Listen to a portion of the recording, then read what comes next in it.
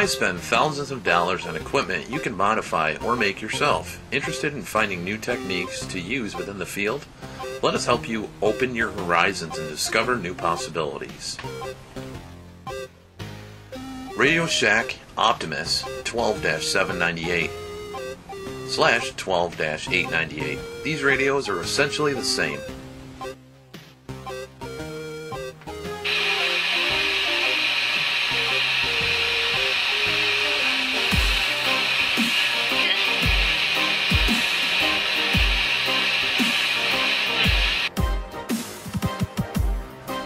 Items used: Radioshack Optimus 12-798/12-898.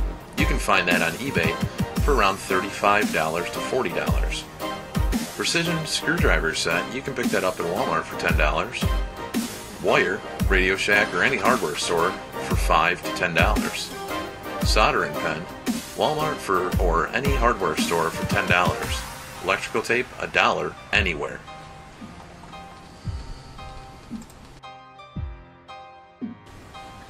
Let's look at the Optimus Radioshack 12-898. First, take out the batteries.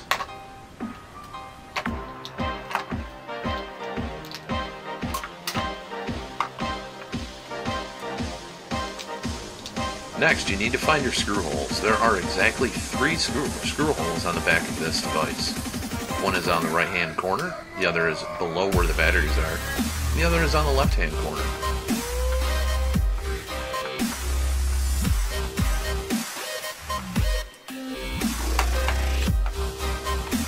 Now, very carefully, take your radio apart by lifting the faceplate.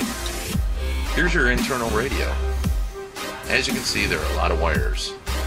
There is now a screw on the main board that you want to unscrew.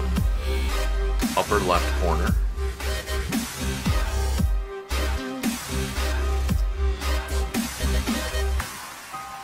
You have a screw on the upper right corner. You want to take those out.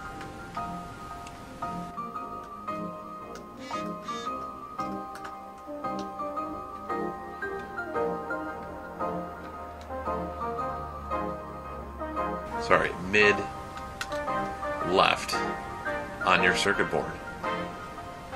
Once all screws are taken out,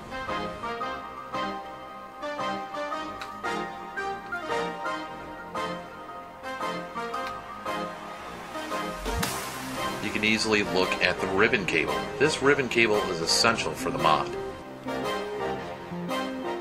You basically take a black wire and ground that to your negative, and then ground that to the pin on your ribbon. In just a second, I'm going to show you which ribbon pin you need to cut.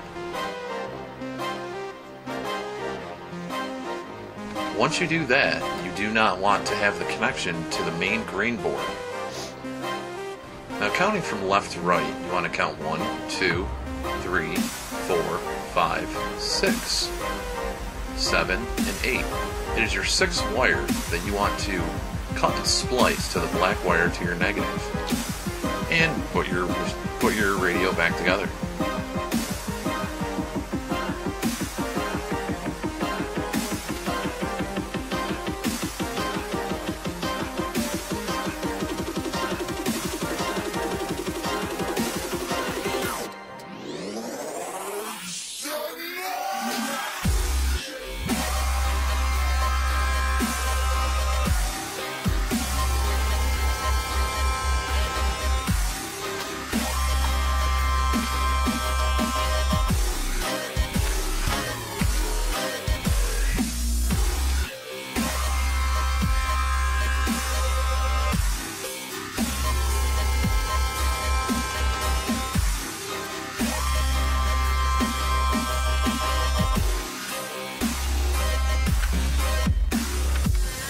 And after it's all set, have it all back together, turn around, and you now have a modded Optimus.